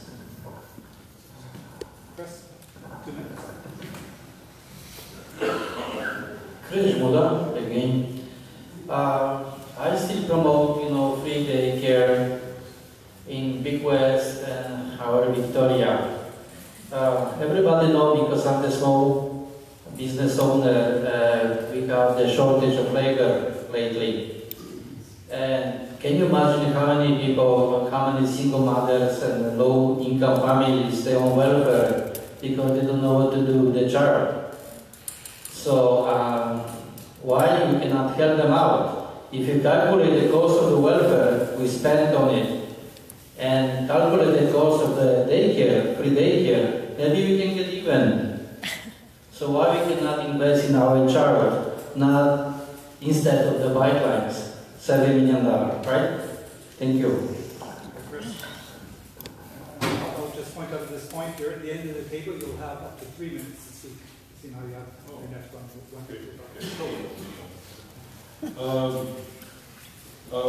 One of the advantages of government run childcare is that it's generally high quality childcare. And as Bruce pointed out, it's really important that childcare be high quality childcare. There's actually a big research literature showing that low quality childcare has distinctly negative effects on children's development, whereas high quality childcare has distinctly positive effects. It's positive effects on intellectual development, positive effects on social development as well. But high quality childcare is expensive. And more than ever before, as luck would have it, a lot of funding is available from both the provincial government and the federal government for childcare. Money for childcare shouldn't have to come out of municipal property taxes or anything like that. It's available from other levels of government. And there are actually cities across the country who have been providing municipal childcare programs for decades. They've been doing it in the city of Toronto since the 1950s. So there's nothing preventing it. People are doing it all over the place, and we should get on it. Contribute to solving this crisis in our community. The federal program is called the Multilateral Framework on I believe it's called the Multilateral Framework on Childcare. There's actually nothing multilateral about it. They make it sound like this grand national program. It's not. It's a bunch of bilateral agreements with the provinces. It's a piecemeal approach. It's not a national program. I couldn't find a specific name for the provincial program, but the federal program actually has a 10-year rollout, which is just absurd. I mean, these people don't seem to know what a crisis is. A 10-year rollout? You're kidding. We need daycare now. We need these childcare spaces tomorrow. We need to get on it. This is all the 10-year rollout. It's also true of the Canada Child Benefit, which actually leaves more than 3/4 of poor children still living in poverty while providing benefits to families making more than $150,000 a year. So it's really not an anti-poverty program if you look at it in detail. Thank you. Chris, 1 minute, please, fine. Can we move to the third question? Please. Yeah. So there are 2 questions. 3 possible questions, and we chose 2 people. Folks, yeah, so the format was that we would select 2 of 3 questions to give an informed response from our candidates. It sounds like... I'm in favor of going to that question. I think it's an extremely important one. Me too. I have a rebuttal and an apology. This will it's something that we're going to have to deliberate with our organizer, Justine. I'm absolutely in favor of going to the next question because I do believe it's the most important question here tonight. Do we have consensus among the panel whether or not that is the case? So could a show of hands, please? Sure. I think it would be fair to let groups have, anyone who has a rebuttal, let them have a rebuttal, otherwise, yeah. So just to remind folks, if we proceed with rebuttal, then that will terminate this part of the debate. We're going to move to the town hall. So We could ask those questions about housing in the town hall. essentially, I would expect similar questions to come up in the town hall question, given the audience. And I guess, unless there's a consensus in the room that they want the third question debated and forego the town hall. Or why don't you ask the third question, we just all get to answer it with no rebuttals, that'll go quicker. How many people want the question asked? Third question! Thanks for asking. There you go. Okay. Okay, well, so we have overwhelming support for the third question, and so I'll just frame the rules. What is the third question? I'll read out the question. Your patience is appreciated, folks. Let me just explain. We have a minute left for rebuttals. I think at this point, if it's okay with Justine, that I'll read out the question, and each of us, and I'm going to start from Rob down to Senator to be fair, we will have a minute to answer the third question. Is that appropriate? Yeah, I'm just going to say one more thing. Please, everyone in the audience, do refrain from yelling out. It would just, out of respect for the organizers and people who take out and anything in a very busy campaigning season, please do put your hand if you do have a question or a statement that you can't go once. Just as a matter of respect. Thank you, Justine. And just to bring us back into the second question, I will read the question twice, and each candidate will have a minute to respond to it. So this is the housing question. Thank you. So number 2, the majority, 60% of Victoria's residents are renters. However, the city currently has a vacancy rate of less than 1%. Rentals also face rising costs, and in particular, a lack of pet-friendly and multi-bedroom units suitable for growing families. If you are elected mayor, what will you do to ensure that the residents of Victoria have access to affordable, safe, and well-maintained family housing? That is for children, seniors, and pets, and others.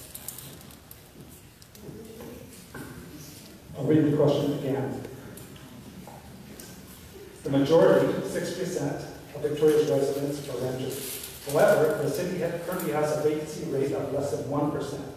Renters also face rising costs and, in particular, a lack of pet-friendly and multi-bedroom units suitable for growing families. If you are elected mayor, what will you do to ensure that the residents of Victoria have access to affordable, safe, and well-maintained family housing? That is for children, seniors, and pets.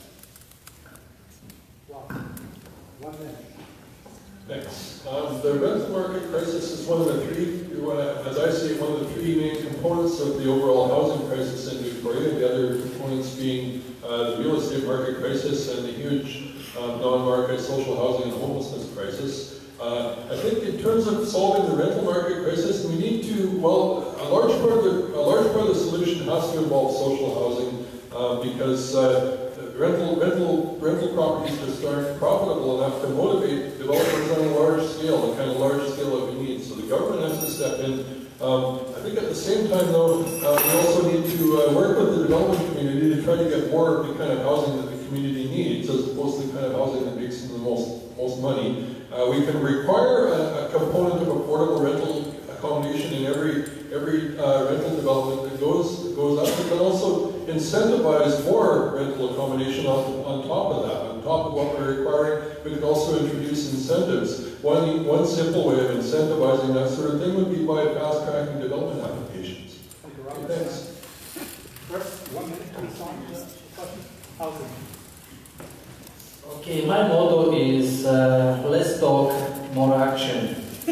So my vision and my platform is to start right away government housings, to build, if any left land for government, if not, to buy it by government and build it as quick as possible. And once again, solution will be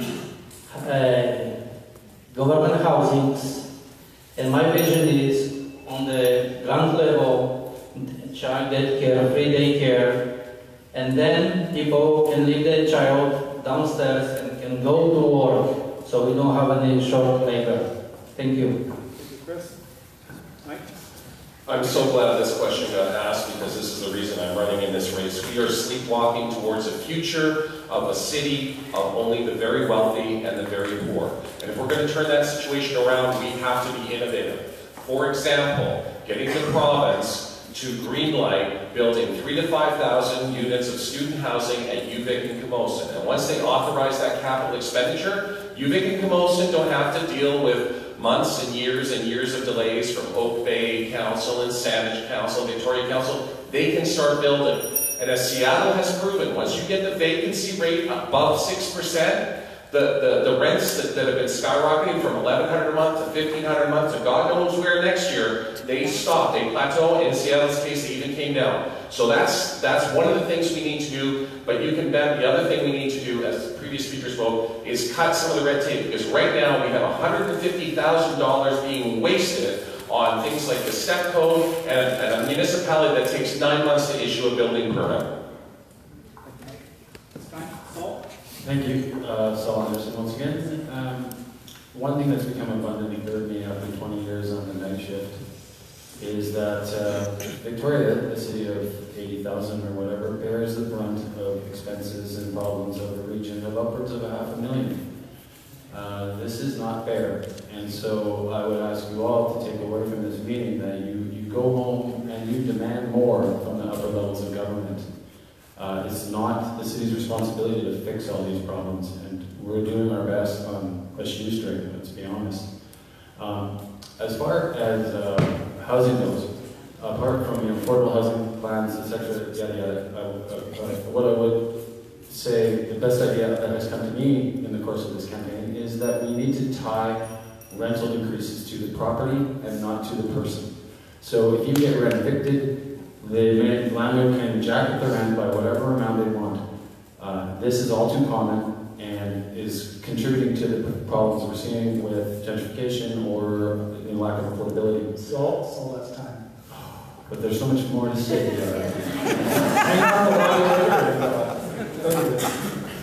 Thank you very much.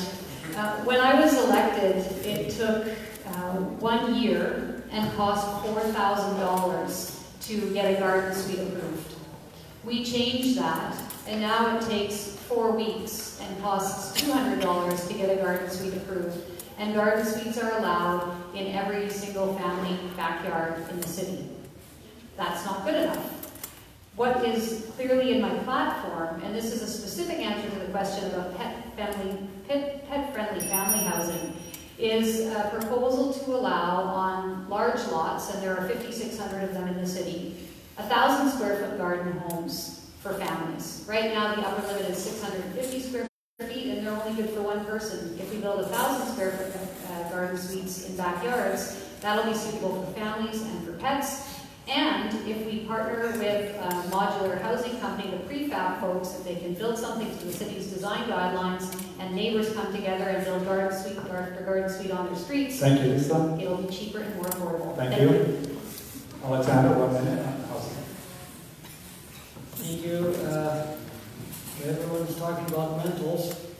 So yeah, and the vacancy is 1%. Has to be increased somehow. I don't know exactly how you're going to increase that. I don't want to make huge towers in the center of town that are 100 stories tall. I don't like that idea. It is all like in Vancouver. You want to like that in Vancouver? Fine with me. So I'm against that idea. That must be a better way. 30 seconds, please. In reference to pets, well, that's the landlord's decision, if he wants to allow pets or not. That's all I can say. Thank you. Thank you, Alexander. Bruce, 1 minute for housing. Thank you very much, Mayor Helps. I apologize, I kind of wrapped up St. Andrews with the Truth Center for the fact that we keep institutional and institutional. The other thing when it comes to housing, and every solution mentioned so far tends to rely on the market. That we're going to build garden suites, roll trailers into backyards, build basement suites, have condo developers get cheaper costs to build, because we'll drop step code 3 and we'll straighten out the building code process. That's all profit that goes into the developer's pocket. They're not going to take $80,000 that they save on a place and give it to you. So one of the issues that we have to do is the city actually has to build the housing. The city has to actually build the housing. The city has to build the housing. It doesn't cost that much to build. Well, it costs a hell of a lot to build, but we can build 3-bedroom condos in this city still for about $300,000, $250 if we get it right. Make a step coach, you can't. Thanks, Mike. I get an extra 10 on that one, right? You broke my train of thought. I think I need an extra 15 seconds. But at any rate, we can build this stuff and we can get financing that allows us to actually have a city asset that provides a combination of market housing. We're at time. I did give you 15? I did give you 10. Okay. Combination, market, substance. Stephen, 1 minute, please. I'm positive. Years ago, when I was living in Vancouver, I was part of a group that started something called Renters at Risk. And that was when the renovations were coming in. That was when the provincial government was actually literally suggesting retroactive rent increases. If the landlord didn't give the assigned amount, we could go back 4 years and you could get somebody a retroactive rent increase. And people forget that, but I was on radio and television with all these other people and I was fighting that. And then I was asked to join the Tenants' Rights Action Coalition in Vancouver as well, when I lived there a number of years ago. So the whole notion of renters and helping out for affordable renting is something that's dear to my heart and something that I believe in very strongly. There's a lot that needs to be done, and I'm afraid in 1 minute there's only so much that we can say. But maybe on the rebuttal we'll be able to say some more. Thank you, Stephen. David, 1 minute. I do have a few ideas, and I presume most of you would look at me in horror with them. They do include the 10 cities, but I'm also very aware that 10 cities do not work while there is an addiction epidemic, an imposed addiction epidemic, but I can get into that later. So imagine, if you will, student 10 cities, ones that have a covenant of civility and peace, ones that understand that the hard drugs are not going to make a home there. You can't even imagine that. A lot of people already have a preconception that 10 cities are a perpetual no. And I would say that that's prejudicial. What happens when you don't have to build student housing anymore? There's a pressure valve that you never considered, that suddenly you don't have 2,000 people all going for the same apartment because they know that they and their friends can stay in this welcoming, hippie community. Thank you very much. That's time. Me again? So, point of order here with our event organizer. I have no idea what's going on. So as I heard it, that was the last rebuttal phase of the last question. And so, for time concerns, I'm looking at the clock now. It's 10 after 8. Do we want to come back? No, let's go to the question. Yeah. We will move to the town hall. Thank you, David. Much appreciated, panel. Thank you for your patience. We will now move to the town hall session. As I explained earlier, we have a number of questions. Oh, go ahead. You're driving the bus. Thank you very much, everyone.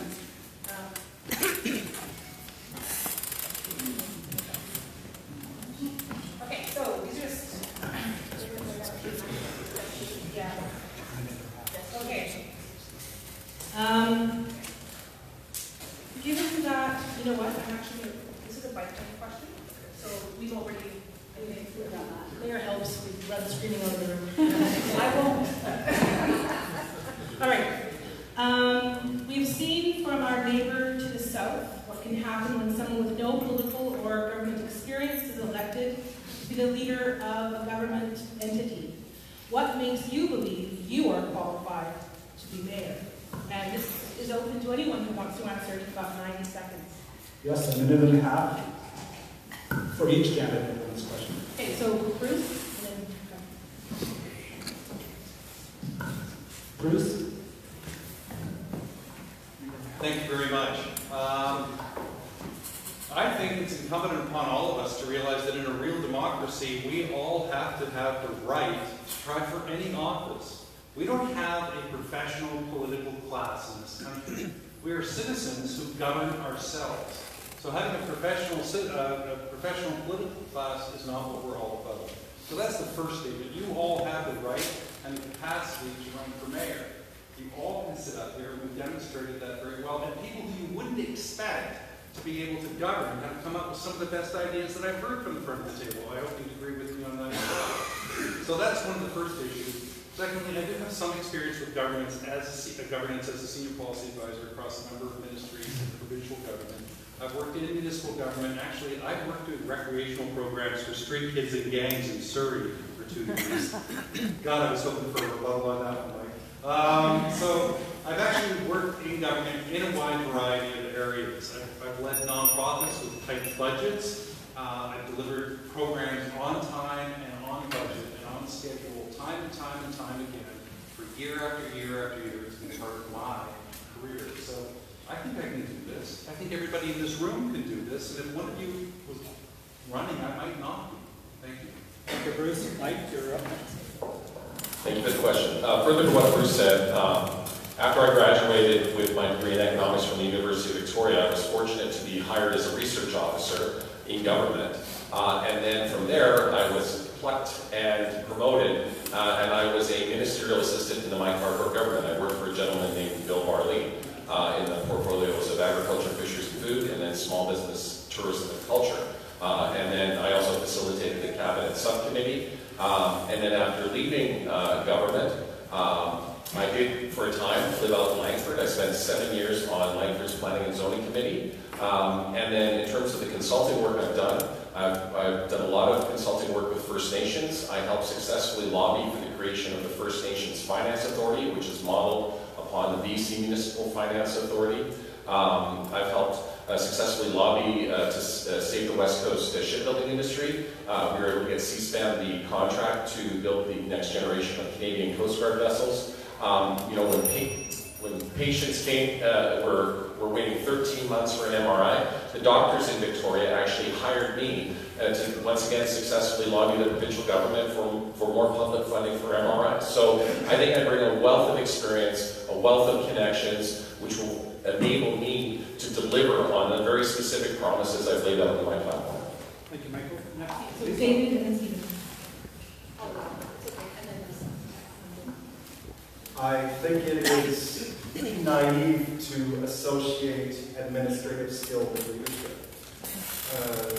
I can tell an intelligent person, I can see an intelligent idea. Doesn't necessarily mean that I'm not qualified because I haven't graduated high school. I've written a book. I'm a wizard when it comes to dealing with being surrounded with crazy, chaotic people and cops and people screaming. That's my environment. I know how to bring that to peace. And I also know that the things that this city needs to do, I might be the only one capable of doing them because I have no other obligation. I would be your mayor 24/7.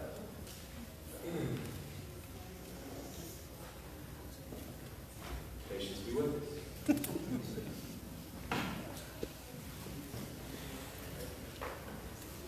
Stephen. Stephen Hammond, I'm a lawyer, and for the last 27 years I've owned my own business.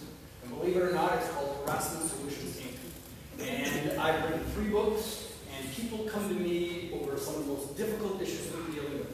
When Bob Paulson, the former commissioner of the RCMP, was about to be launching a $100 million settlement of sexual harassment, he read my 3rd book that I wrote, The New Norm, and he actually had me come in and talk to the senior leadership. On a regular basis, I'm involved in all kinds of difficult issues that I have to give a lot of people advice for. But you know what I think really qualifies me for this job is that I'm able to build and support communities. When my neighborhood, a couple of years ago, was being threatened and being and being inundated with the criminal element of the tent city around the courthouse. Not the people who really wanted housing, but the criminal element. And the mayor and council wouldn't do anything. People came to me. And I thought, why are you coming to me? This isn't my day job to do this. And then most recently, when the council made a decision a year ago, I actually asked a bunch of people, you know, am I alone in this? Thinking that there needs to be a new council. And with our new council candidates, and we've got well over 100 volunteers, and we've got hundreds of people who are supporting us on this campaign financially and with their efforts, that I built a community so that we can go forward and build a new council, somewhere where there's real collaboration and real concern about your tax dollars. And I think that's what qualifies me. Thank you, Stephen. Are we proceeding this way down the table again? I'll leave Lisa. I think you had more. Lisa helps, and then we have Chris, and we have Rob. Thank you. There are 3 things that uniquely qualify me to continue to be your mayor for the next 4 years. And the first is that I spent 3 years as a city councillor. And that gives you an experience that you don't have if you're not there first. When I was a councillor, I knew 75% of what the job of mayor was, because I watched the mayor do it every day. And I'll tell you a secret, I actually haven't told anyone this. When I decided that I was going to run for mayor, when I was still on council, I made a word file called WIM, when I'm mayor, and I made notes to myself at every council meeting, what would I do differently? So I came positioned for the job in that way. The second thing that makes me qualified to be your mayor for another 4 years, and I hope that I've demonstrated this over and over again, is that I and my council have the ability to make courageous decisions, even when, and especially when, it feels hard. And whether that's putting in bike lanes so that the next generation of people can get around safely, whether that's responding to the requests of the Indigenous community, whether that's putting our stake in the ground and saying we are going to be 100% renewable energy by 2050. Those are courageous decisions that we needed to make, and we have the ability to do that, and I have the ability to do that. And finally, the other skill that I have, that I've learned in this term of office, is the ability to adapt and change my mind when I get new information. Thank you, Lisa. Saul, are you... Seriously ready? Okay, well, are you prepared? I think I'm ready. So, as I mentioned earlier, I don't believe the mayor really needs to know how to run the city. In consultation with staff and the community, I don't see the job as that difficult. Meanwhile, at its core, cab driving is politics and conflict resolution. Moreover, I've heard altogether too much from government elites, policy wonks and party hacks among them, who spend too long at the trough and only seek to maintain a status quo that is not working. So, I'm coming at this from the grassroots approach, and I really look forward to speaking with you all in person rather than the monologues that tend to consume these meetings. Please feel free to stop me in the street or yell at me in my taxi. Thank you very much for coming out. I appreciate your time. Thank you, Saul. We're going to move over to Chris. Chris, 1 minute. I'll give you the mic.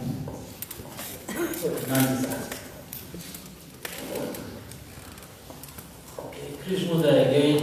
I'm the small business owner, Taste of Europe Dairy. For the last 8 years, I provide to Victoria Western Eastern cuisine. Simply saying, like, I'm the pierogi guy, head my pierogis. And I disagree with that education go along with the guts that the mayor should have to run the city. So remember that. You are the taxpayers, and you should tell me what to do, and I will listen and work with you to solve those problems. Thank you. Chris, Rob, 90 seconds. Yes, my name is Rob Duncan. I don't have any experience working in government, but I'm going to echo some of the comments that have been made by other candidates here. I really I don't believe that there's a limited number of people in our community who can serve as mayor. I think any reasonably intelligent, reasonably articulate person can do the job. In fact, that's one of the things that the term democracy means to me. So I really don't subscribe to that view. I guess primarily among my qualifications, I was I would mention my academic background. I have three social science degrees. My first PhD is in developmental psychology. I was working on a second PhD in political sociology at the University of Victoria until a couple of years ago when the financing became impossible. I have been an environmental activist since I was a little kid, since practically before the term environmentalist was coined. When I first identified with that perspective, the term was conservationist. I mean, that's how long ago it was. I've been a social activist around town for a number of years. I'm currently working in low barrier supported housing, so I see a piece of the homelessness crisis up close every day at work. And I'm going to hazard a guess that I might be probably the only candidate here who has saved people's lives with naloxone, saved their lives from opiate overdoses over and over and over again, including twice in the last month. Thank you, Rob. I'm just looking at the time. I'm wondering if we were to reduce the response to 1 minute, we could probably get 2 more questions in. Yes? Yeah. Okay. We have to do I'm so sorry. I think we got anyone to respond. Alexander, we missed you. Apologies. 90 seconds. As you notice, I'm new to this stuff. I teach the kids at New Brick, first year, second year, third year physics labs. It's quite interesting for me. And this is completely out of my field, but I'm going for it. Okay? And pointing to matches a fresh face in Victoria politics. So I'm not wrong to any special interest. If you elect from me, I will do obligations other than to you only, the fellow citizens of Victoria. And that's it. So if you want to vote for me on October the 20th, then vote for me on October the 20th. And my website is www.alexanderschmidt.ca. And also I have a Facebook. Thank you very much. Thank you, Alexander. Over to Justine, and presumably for another question.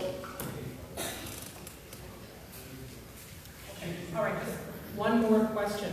Oh, this is a random one.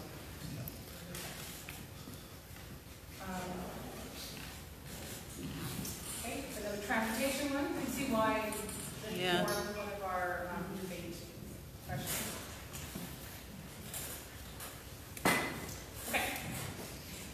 This is, so what is your plan to bring more retail and small businesses to Vic West?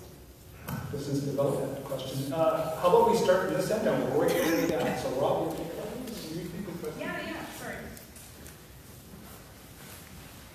What is your plan to bring more retail and small business to Vic West?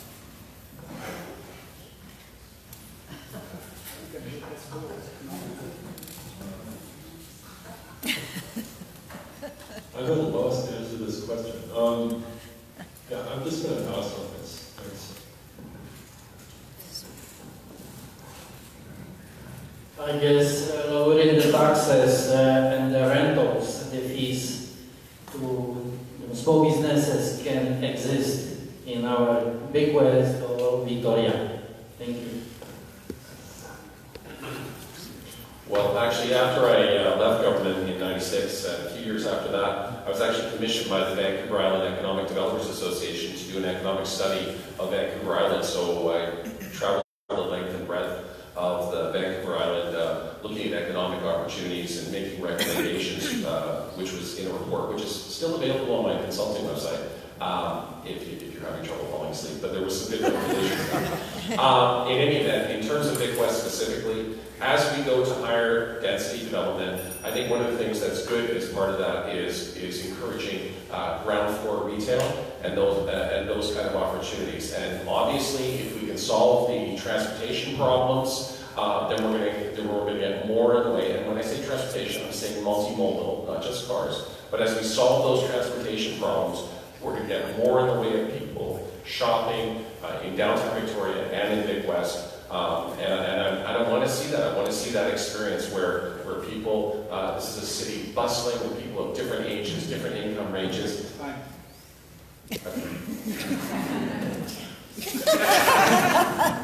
Same for everything. So, not Thank you. Well, I own a small business, and I understand very clearly that it's just those type of things that drive the economy.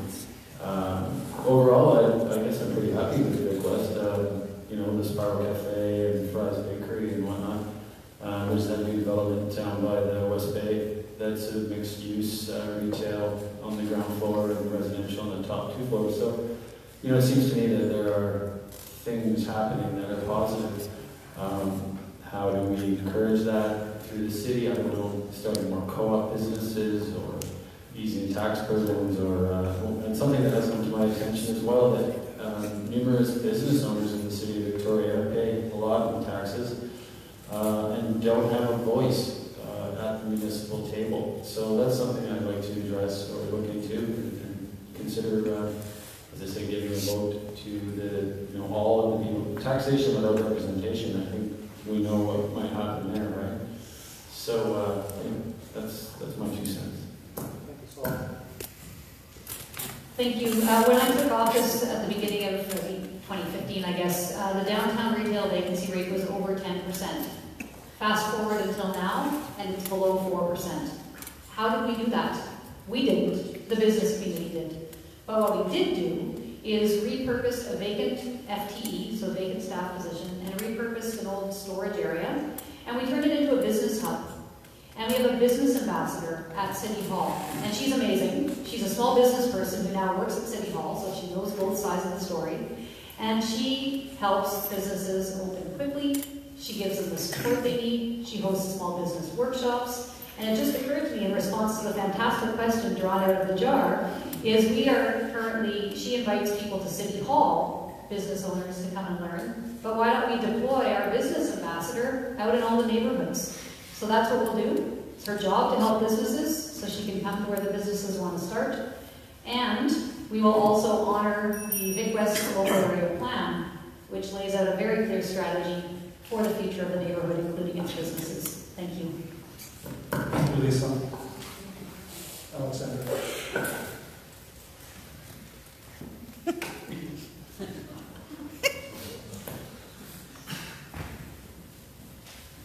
I didn't see that decreased taxes.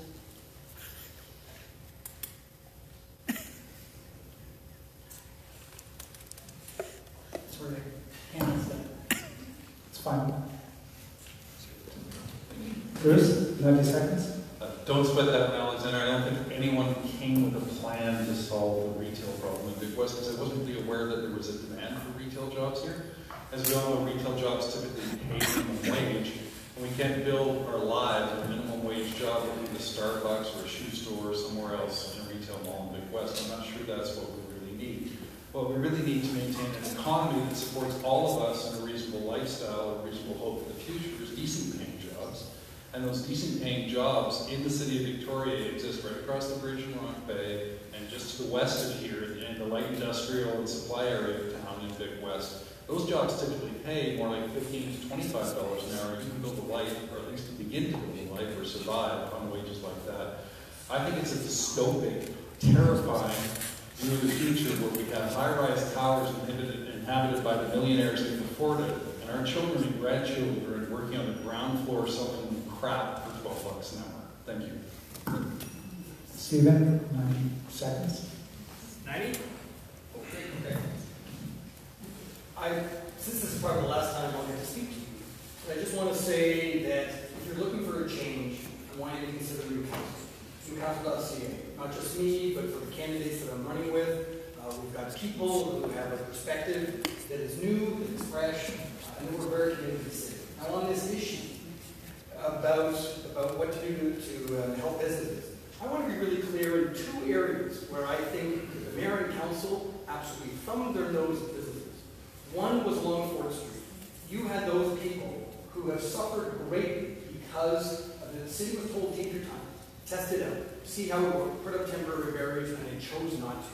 And these people are affected. Someone said, well, over time, things will get better. Well, that's okay if you're a Hudson's Bay company or you're a big operation. You can go, okay, that quarter wasn't so good. This is people's livelihood. They won't recover that money. It might get better, but it won't be recovered. The other is on Cook Street. 100% of the businesses in Cook Street Village, 100% of them said do not put the bike lanes down Cook Street. And yet the mayor and council forged ahead with it, and it was after 2 years of fighting. 2 years of fighting. Their time, their money on pamphlets, talking to the media. You won't be fighting with me because we'll listen to people. We'll listen to special interests. That's important because they've got important information. But it will not be to the exclusion of everyone else. So that's how you can support retail and small businesses in Victoria by listening to them. Thank you, Stephen. David, 90 seconds. This goes partially to the congestion idea, of promoting an idea of living where you work and working where you live. I don't know how difficult it would be to create some sort of pseudo-commercial license that residences could have, so you could have a business being run out of your own home. That's my idea for that. My name is David F. Johnson, a candidate for mayor of Victoria, and gosh, you've never seen anyone like me. Thank you, David. And Rob said to me that he'd also like to speak to this, so we're going to give him an opportunity for 90 seconds as well. Thanks. I passed forward over. As soon as I sat down and thought about it for a minute, well, there are lots of things I could say. One way I wish I would support development of small business in Vic West is through encouraging the development of a walkable community. To me, this means a more mixed community with including retail businesses and employers as well as residences, services, all that sort of thing, all mixed together so people can walk to work and walk for all their daily activities, ideally. Another way in which I would encourage the development of small business in Vic West is through providing childcare for employees. Again, so they can work in their neighborhood, they can walk to childcare to work and so on. And the third way is through introduction of a municipal living wage policy, which would increase the amount of money in the community to be spent. This would be modeled after a living wage policy that's been in place in New Westminster since 2010. The New Westminster policy applies to city employees and employees working on city property. I'd suggest expanding that just a little bit and including employers with city with contracts with the city. Thank you. All right, Justine, over to you for format. Do we have time for another question, or? I'm getting a sense that people are getting a little bit fatigued. It's definitely been a marathon of the night. So I just want to thank everyone who's come out. Thanks to our candidates. Thank you, Dr. Earl and Laura Davis, for your very adept management of the evening. And to Mike Bedlin, who has been our sound tech, Woody Smith, who has been our backup security. And Jack Meredith, who has also been helping behind the scenes and helped collect some of the questions. So we actually do have some time. Like I said, as Dara said, the building does shut at 9. The lights, the city shut the lights off. They're both 5 to 9. So we've got several mayoral candidates who might want to take it up with. We can switch them back on, but it is kind of like a nice sort of Elvis has left the building moment. So please, you are encouraged to